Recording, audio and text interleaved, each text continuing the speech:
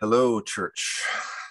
Welcome. We are so glad that you could join us for what will hopefully be one of our last online only worship services. Soon we do plan to meet in person, those who wish to.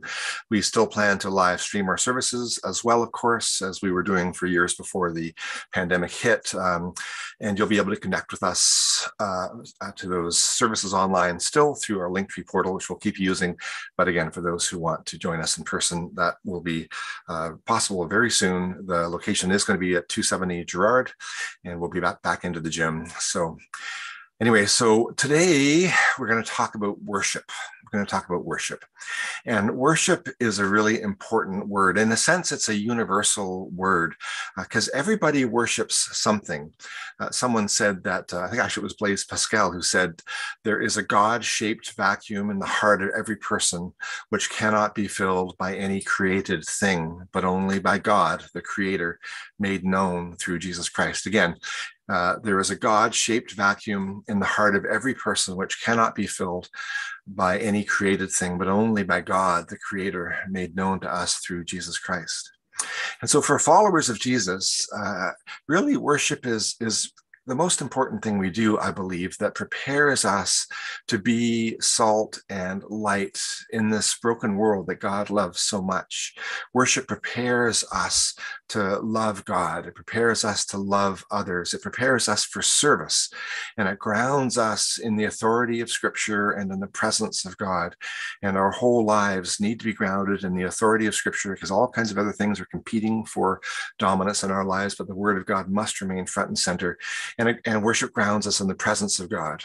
As Pastor Arlene was saying, that if we don't spend time in the presence of God, even just the reading of Scripture can become a reading of text that can end up becoming stale. So it's so important to be in the presence of the living God.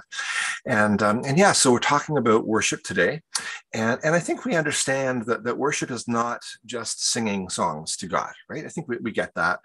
In a public service of worship, which is one way that we worship, whether online, like in the service, or in person. Worship also includes the hearing of the word of God. It includes the prayers, it includes the announcements, it includes the passing of the peace, whenever we'll be able to return to that. It includes the offering, every aspect of the public worship service. And so when we do come to worship on Sunday, we come to do and to be a part of an important thing which can, if we let it, contribute to real change in our lives. Let's look at today's passage a little more closely. Actually, I'm a little big there. Let me move myself over here. There we go. That's good. So it says, the beginnings, it says, praise the Lord, my soul. I will praise the Lord all of my life. I will sing praise to my God as long as I live. And so this psalm that we're looking at today is Psalm 146, and I do encourage you to have your Bible open as well as you're following along, or maybe on your phone if you can sort of do that. It actually starts with two encouragements, two exhortations. The first one is general. It says, praise the Lord. And it says that to the gathered congregation, so to speak. We are here to praise the Lord. We are here to give thanks to God together, to lift our voices in exaltation to Him. We're here for Him, not for us. It's His glory that we seek first, not that we are uplifted. We and our needs are so important to God, but they are always secondary to true worship. God is the reason and the focus of our worship. And that's not an unimportant detail. I heard of a man who approached a worship leader after a service somewhat aggressively, just to say that he really didn't enjoy the service at all. And the worship leader said in a kind tone, well, then I'm glad we're not here for your entertainment. We're here to exalt Jesus Christ. There you go. So next we read, Praise the Lord, O my soul. Praise the Lord, O my soul. So the psalmist is talking to himself here. He's saying, praise the Lord, O my soul. He's telling himself to be a part of that praising of the living God that's going on in the congregation, to make sure that he's entering in to what is happening among the people of God. So we're exhorted to praise the Lord, O my soul. And that is a call to step out of ourselves, out of our confusion, out of our turmoil, perhaps, even out of the general condition of our lives, be it good or rough at the moment, and enter instead really into kind of like a laser focus on the living God, a laser focus on the living God. And if you've ever thought that you have nothing to give God, you need to know that the thing he wants from you the most is not your activity. It is not your works. He wants your faith in him to be expressed in worship, to enjoy the living presence of the living God. Yeah, so worship has everything to do with you and me aligning ourselves with God, with the truth, aligning ourselves with what is true, with the Word of God, aligning ourselves with the person of God, who is our Creator and our Redeemer and the lover of our souls. And so as we continue to be involved week after week, participating actively in worship, again with that laser focus on God, and hopefully as we worship in prayer and pray and read scriptures on our own, as those become kind of more and more normalized activities in our own day-to-day lives, something really, really marvelous begins to happen. In fact, all of the time that we spend in God's presence, whether by ourselves, kind of on our own, which we need to do, or together with the body of Christ, or even just with a couple of friends, all the time that we spend in God's presence has the impact on us of changing us, of transforming us more and more to be like Jesus, God's Son. And so the psalmist simply says, to give praise to him. Give praise to him. What do you praise God for? What do you praise God for? When does worship well up in you? For some people, it's when they see creation. For some people, it's kind of when you see a life being transformed. Or sometimes, it can be when you sense him in your pain. Sometimes it can be when you feel his presence in your suffering. Perhaps when you feel his pleasure in your obedience to him, or maybe when you come in contrition and humbly and in confession in order to be restored, like Peter was restored, like King David was restored after some pretty serious missteps, serious sins. Or maybe, worship is kind of a weird concept to you, coming from a background where there was no concept of God. I was from an atheist background. It was weird for me, I'll tell you, but I did learn. And in terms of figuring out what was going on around me, when it was really quite a mystery in the early days, I did learn early on that it starts with gratitude, thankfulness for who God is, first of all, and for what he has done for us through Jesus. So it's thankfulness for who God is and for what he's done for us in Jesus. Pastor Charles Spurgeon said, "Praise is the honey of a life, which a devoted heart extracts from every bloom of providence and grace." Praise is the honey of life, which a devoted heart extracts from every bloom of providence, which is God's providing for us, and his grace, which is his unmerited favor. So the psalm points really to this decision that we make to live in praise of God throughout our whole lives, as long as we live. And that honestly means a great deal, because as I know, that there is so much suffering in life. There is so much hardship, for a year and a half now or more. So many have been living in such isolation. But it's really important to know that at the very least, then, choosing to worship God, choosing to focus my energies on Him is to make a decision that I'm not going to shift my perspective. I'm not going to shift my vantage point from being a person who's going to praise God, who will have my eyes wide open to the reasons to praise God. And I'm going to be a person who will never allow anything to alter my course from being a person who lives in praise of the living God. That's just so important that we make that determination that we will never allow anything to alter the course from being people who live in praise of the living God. And really to get there, we really have to think about suffering, and not just when it hits us, right? We tend to think of suffering when it hits us. I've known Christians who kind of gone along fine, and then they hit some hardship, and all of a sudden it's, how could I possibly suffer? How could I possibly suffer if God is good? When the truth is that every single moment of every day, someone on this planet is suffering.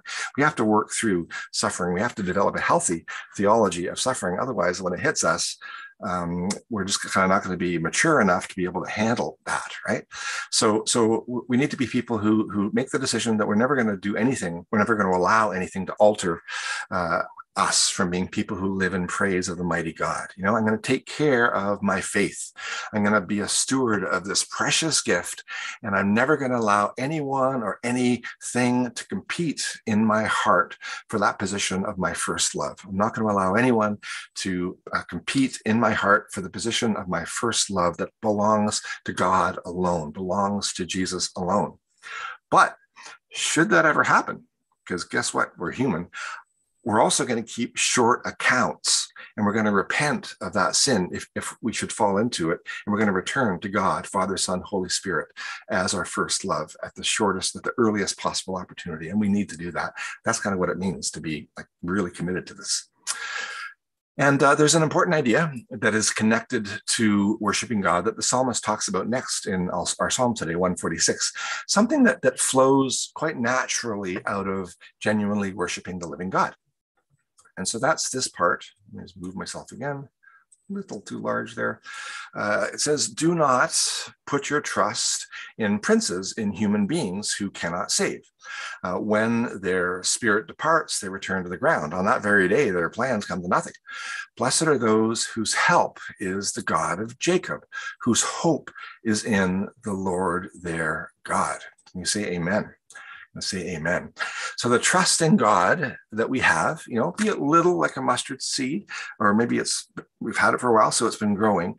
Our confidence in God's faithfulness, our confidence in God's goodness, in the truth of His own beauty, that grows again, and it grows and it grows. And as we trust God, we live more at peace. We live more at peace. And the peace that we have is less likely to be kind of shattered by stuff that happens externally around us.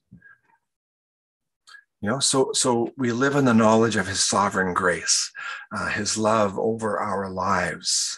When we really are coming to know God, we know that there is no one and there is nothing like Him. There is nothing that approaches the holiness and the otherness and the majesty and the worthiness of the living God. Like you, I've known times of struggle. I've known times of really not having a clear idea of the way forward. And in my own life and in the lives of a lot of people that I pastor, that I journey with, I've lived through kind of great struggle and great anxiety. And those times are always opportunities to get stressed out, right? Here's an opportunity to get stressed out, to worry about what is entirely out of our control, to fixate on the problem when the solution is beyond or way beyond our immediate grasp. But you know what? Those are also opportunities to draw near to God and to simply breathe, to sit in the presence of God, really mindful of His goodness and His truth, and to simply breathe. Maybe for you, that means turning on some worship music. Maybe it means listening to some classical music, or maybe jazz or something. Or maybe it just means sitting quietly, to kind of lay down the concern, lay down the stress, lay down that worry at His feet. See, the truth is that when you focus on your problems, when we focus on our problems, they can drown us. Our problems can drown us. But when we focus on praising the Lord, our soul feels relief. And there's this interesting thing that the quieter you become before the Lord, the more you can hear, right? And it's possible to discipline ourselves to focus on prayer and gratitude rather than to spend that very precious energy on worry, which again, never yields anything good. So the time and energy that we spend worrying, it's kind of like it just goes out into this void and it gets lost. Nothing fruitful ever comes from worrying. But when we focus instead to, when we choose to focus that precious energy on prayer and praise to the living God as an act of worship, that's like a totally different approach that leads to a totally different outcome. It increases our connection to God, kind of the same way that talking with a friend enhances and grows your feeling of connection to them. Choosing to have that conversation with God, choosing to pray, to offer gratitude to God, that's time and it is thought and it is energy that kind of goes out from us and it's found. And it's found by the living God who loves us. What could be better? Honestly, what could be better? And that's why, people often say that it's through the toughest times that they sense the most growth in themselves. Very often people don't really notice that at the time, but coming out of the hard time and looking back, if they're able to get a clear line of sight on kind of who they were and where they are now, it's through those times that people get a sense of that they've really been growing. Circumstances have forced them really to press into God. And then that the benefit of that added time of closeness with the lover of our souls gives us strength and it gives us power in our lives that nothing else comes close to giving. It's kind of like James, he says this in chapter 4 of his letter. He says, draw near to God and he will draw near to you. Cleanse your hands, you sinners, and purify your hearts, you double-minded.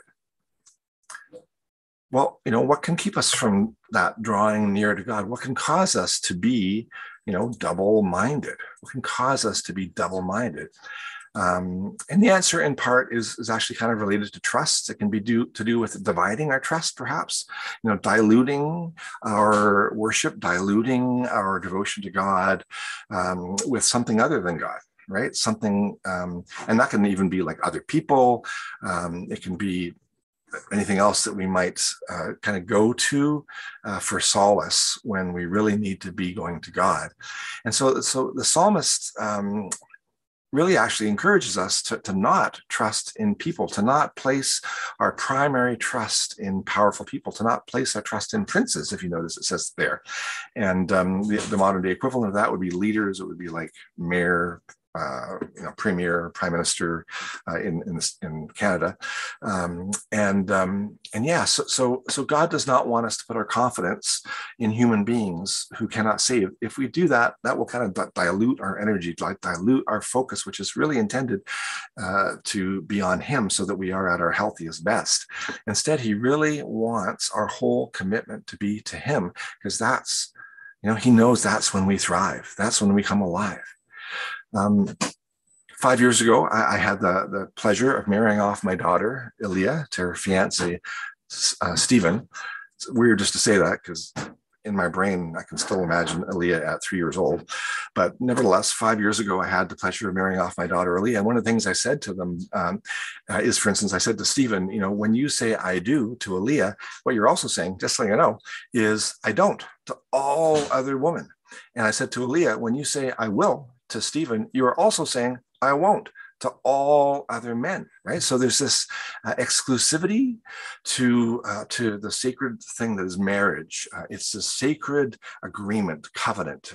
And in order for it to be and remain sacred, it's between two people. It's a promise that is made that honestly takes a lifetime to fulfill. And it's an extraordinarily beautiful union, actually, that Jesus celebrates in the Gospel of Matthew, chapter 19. Even as he's answering people's questions about divorce, it's a covenant, right? And if the covenant is violated because somebody else is brought into the relationship who does not belong, who can only threaten the very well-being of the marriage, that is terrible, and we need to protect against that very actively. And so that's like a human relationship, and probably the most important, well, definitely the most important human relationship is with our spouse. But our relationship with God is not far off that in a way. It is a covenant between us and God. God loves us because he does. And because he grants us saving faith, we love him back. When you and I come to worship God, what we're doing is we're reaffirming that we love him above all things. We're reaffirming this truth that we love him above all things. We will not entertain idols. We will not submit to other gods that are no gods. We will not divide our loyalties. God alone is worthy of our worship. He alone is uncreated of all things. Everything else is created. God alone is uncreated, without beginning, without end. Everything else returns to the ground and kind of turns to nothing. God alone is eternal, and through the gift of faith in Jesus Christ, we have the promise of eternity with him in glory. So the psalm that we're looking at is a reminder for us to know that our help comes from the Lord, and to place our hope in the Lord very actively, not just to kind of assume that because like a month ago or 6 months ago or 6 years ago, I was all good, but I haven't given it much thought like that. No, it's every day. And then, for sure, in a regular interval, like a weekly, to come back and to remind ourselves that we're going to place our hope in the Lord. And he alone cannot and will not disappoint us when we place our trust in him. And so we have the rest of the psalm. And there's a fair bit there, as you see right there.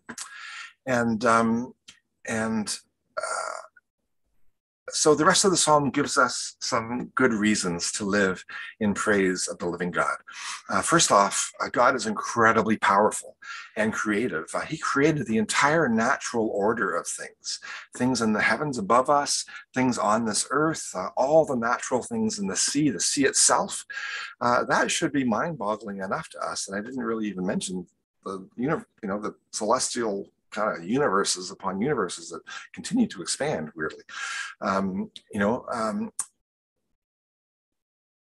Before my dad kind of softened his heart toward God, my dad was an artist, and this is these are some pictures of my dad. I really, really, really love my dad. Maybe you can see the resemblance. But before he softened toward God and repented of his sins and received Jesus as his Lord and Savior, which he did a few months before he passed away, actually, he would often sit at his art desk, or he would stand at one of these large murals over here, and he'd be presiding over his impressive artistic creations, his paintings and murals, and he was really, really good. He was called a gentle genius by his friends. Whenever I would come up to his studio, because he had a studio up at what we call the Cottage near Uxbridge, he would sometimes talk in a big old voice about being the creator of the particular piece that he was working on. He'd point to some of the characters in the painting, and he would act like he was God over their lives. And most of the time, I think he was kidding. Sometimes I wasn't entirely sure. I knew that he liked to bug me by behaving like that. But for him, painting was a completely immersive experience. He would get so caught up in each piece, attending to every precise detail with exacting skill and accuracy. And he would actually do a lot more paper research than he would spend time actually drawing, because it really mattered to him. He considered himself an illustrator above all things, so he wanted everything to be historically accurate for the time. So he would spend so much time in getting all the details right. But my dad, he was just a man. My dad was just a man, a creative, driven man, but a man nonetheless, But watching his attention to every color, every shade, every character, every expression, every blade of grass, every sky he would paint, every tree, every field he would render, it kind of gave me a little bit of a sense of how God kind of hovers over his creation, how he broods over his creation, taking such care to get everything right. creating the systems that made life possible on this planet, creating gravity. What a great idea, gravity, right? Placing the moon as it is that gives us the tides as they are. It's said that the universe and this planet Earth are so incredibly finely tuned that even slight variables could have prevented life on Earth from being possible. Here's just a little idea of what I mean.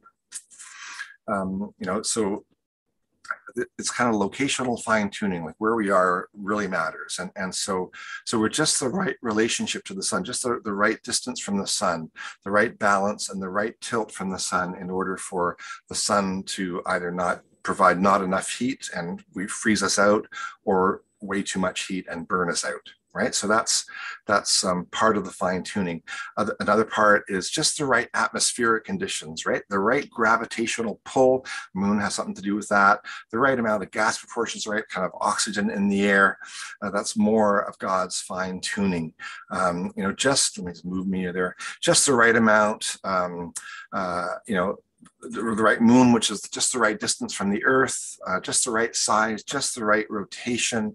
All these things God set in motion, and then just the right terrestrial crust, the right crust thickness and mineral composition on the Earth to provide for life, and then to provide all the stuff we need, like iron ore, all those things.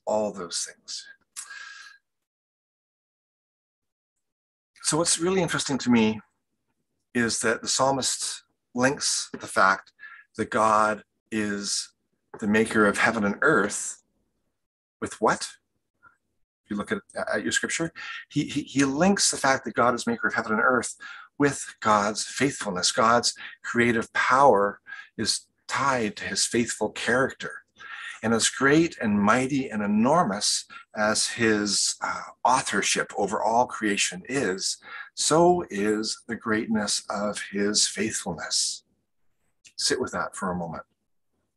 As impressive as all that is created is, so is the greatness of his faithfulness.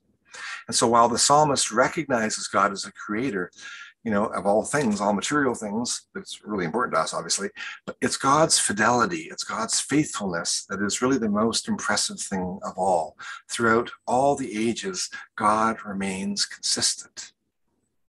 And this is how his faithfulness is celebrated in this psalm. And interestingly, this is where it touches down in our lives. It's where the Almighty Creator God connects with you and me, right? So we're given here in the rest of the passage kind of a montage of contrasts, right? Actually, let me just go back to that. Just give me a sec here. If I can find that passage.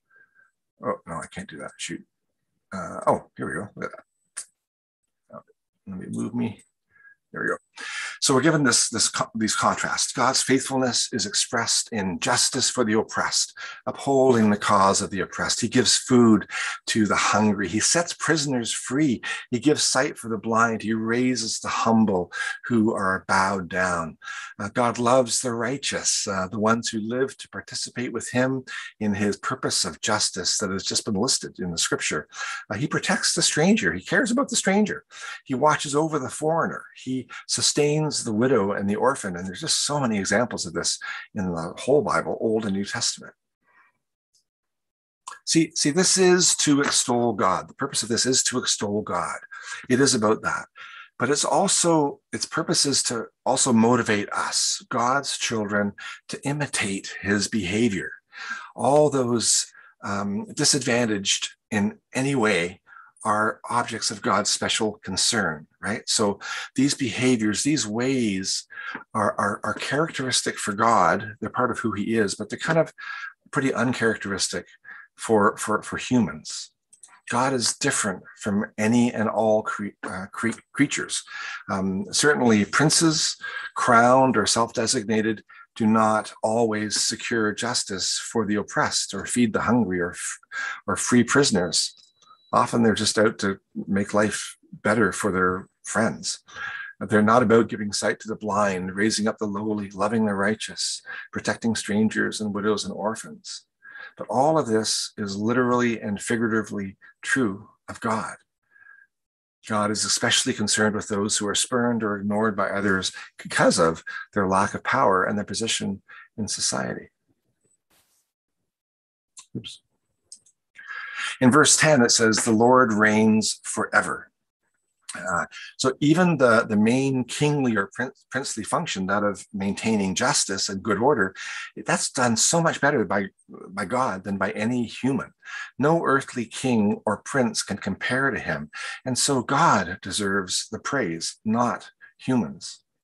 The story of Saul in the Old Testament is in part the story of God wanting to be really the direct, intimate ruler of the people of God, to be so close, so welcome that he would guide each person and thus would guide the nation by his presence, right? God knew that earthly kings would fall far short of his character and justice. Every king that had ever lived had proven that. And there's a particularly poignant, kind of hard, difficult scene in 1 Samuel 8, where the leaders of Israel come to Samuel, who's a really, really important leader and prophet in Israel. And all of the elders of Israel gathered together to come to Samuel, and they said this. They said, appoint for us a king to judge us, like all the nations. But this thing displeased Samuel when they said, give us a king to judge us. And Samuel prayed to the Lord, and the Lord said to Samuel, obey the voice of the people in all that they say to you, for they have not rejected you, but they have rejected me from being king over them. So this is very moving, I find. The story of Israel is a very long and convoluted one, and a bunch of us are reading through the Old Testament right now as we're reading through the Bible in a year. But honestly, it's really worthwhile spending time reading it, because as much as it is important history, it reflects humanity in general, and that really means that it reflects the human heart. It reflects the journeys of our own hearts. And in this one passage, we see the human heart expressed in the plea from the elders. They were seeking a savior other than the savior. They were seeking a leader other than the one who rules with total justice. They were seeking their own king rather than having God as their immediate king. They didn't want that. God who is closer than our own breath, who wants to lead us, who knows the way. God who knows the way. He wants to be the one to direct our paths because he knows the way. He who has the power, all the power in the universe at his disposal because he made it. It came from him. He wants to fill you and your life with his power. Well, why does he want to do that? Why does he want to do that? What's up with that? Is God some kind of control freak? No. The only reason is that he loves you and he wants you to have your life set on a good path, and not just a good path, because sometimes the good can be the enemy of the best. God wants to set your life upon the best path possible. And that path is with Jesus as your leader, the presence of Jesus as your guide. He is a person who loves you the most. He is the one who loves your soul, who came to redeem your life from devastation, the devastation that this broken world has inflicted or can inflict. David said, yea, though I walk through the valley of the shadow of death, I shall fear no evil because you are with me, right? You're with me. Why do we have to fear evil? Why do we have to fear no evil? Well, we do right to fear evil if we have no spiritual or moral compass, right? We're lost at sea if we have no moral compass. We're lost at sea without a solid anchor to hold us. But Jesus Christ is that anchor. Jesus is our spiritual and moral compass. And not only does he tell us what is right, but the Gospels show us what is right, because in them we see Jesus, God in the flesh, speaking about what is right and rebuking what is evil. He's doing justice. We see him doing justice, showing kindness, loving the humble, identifying with everybody. And then at a certain point, he says this. He says, greater love has no one than this, than that he lays down his life for his friends. Those are powerful words. It's an awesome sentiment. Yes, we can imagine. I can imagine his original disciples thinking to themselves at that point, yeah, giving up my life would be the greatest expression of love. But nothing Jesus said did he just say. He was not just a wise man who made pithy, powerful statements that sounded true, at a gut level. a short while after saying those words, Jesus, God in the flesh, the God of Jacob, the maker of heaven and earth, the sea and everything in them. Jesus, the one who remains faithful forever. Jesus, the one who upholds the cause of the oppressed and gives food to the hungry, who sets the prisoners free and gives sight to the blind, who lifts up those who are bowed down, who loves the righteous and loves the sinner, who watches over the foreigner and sustains the fatherless and the widow. This same Jesus, author and sustainer of everything, went to the cross. He agonized in the garden, seeking, if it was possible, another way to reclaim you and me for God. But then very shortly bowing to the Father's will, he submitted himself to the humiliation, as we hear in the Gospels, the humiliation of a bogus trial, a rigged legal procedure. He endured mocking, being stripped and beaten, and then mounted upon a cross, nails to his hands and feet. And there he is, hanging like a common criminal, the creator of heaven and earth, the creator of the sun being scorched by the sun he had made, the creator of oxygen fighting for oxygen that he had created, ridiculed by the leaders who he had formed in their mother's wombs, taking upon himself all of our shame, all of our pain, every humiliation and injustice. Perfect, matchless Jesus, creator of everything, so profoundly suffered for the sins of humanity that the Bible says that he who knew no sin became sin for us. Why? It's because he loves. It's because he loves you. Because he loves me. And I don't know, some people hear the gospel and it just doesn't connect, doesn't touch down. Two people hear the same thing, you hear the same truth, see the same evidence, hear the same testimonies. One could care less, moves on to the next distraction. The other one, well, I remember my jaw dropping when I first heard and started to understand the gospel, even though my knowledge was very limited at the time. I remember realizing for the first time that I was loved by the one who was my maker and redeemer. So as best as I could at the time, I said yes. I said yes to Jesus, not realizing that everything changed in that moment, that the path of my life, which was really, really headed into bad places, but the path of my life was altered when Jesus entered in and began directing my path. If you know Jesus truly as your Lord and Savior, that means you seek to love him and you seek to obey him in all things. And you know exactly what I'm talking about. You have your own experience of transformation because of what happened to you when you received Jesus as your Savior and when you became a child of the living God. But you know what? If you're here online with us and you don't yet know him, if you haven't asked him to enter into your life, if you haven't received him, I do want to give you an opportunity to accept Jesus as your Lord and Savior, as the King of your life, as the one you'll follow all the days of your life, because he is calling you. He is saying, follow me. I'm going to pray a prayer, and if you want to, you can pray after me, okay? Dear God in heaven, I come to you in the name of Jesus. I acknowledge to you that I am a sinner, and I am sorry for my sins. I believe that your only begotten Son, Jesus Christ, shed his precious blood on the cross of Calvary, and he died for my sins. And I am now willing to turn away from my sins in repentance. You said in your word that if we confess the Lord, our God, and believe in our hearts that God raised Jesus from the dead, we shall be saved. And right now, I confess Jesus Christ as the Lord of my soul. With my heart, I believe that God raised Jesus from the dead. In this very moment, I accept Jesus Christ as my own personal Savior. And I thank you, God, that now, according to your word, because of the faith that you have given me, I am saved.